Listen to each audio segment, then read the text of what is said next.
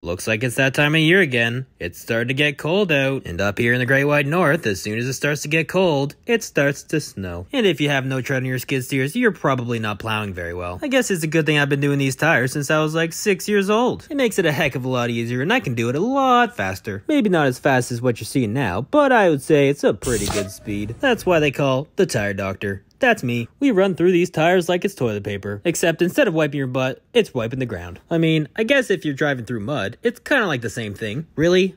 Did you really have to go there? You are ridiculous. Wait. Yeah, you're ridiculous. That's a lot of new tires ready for winter.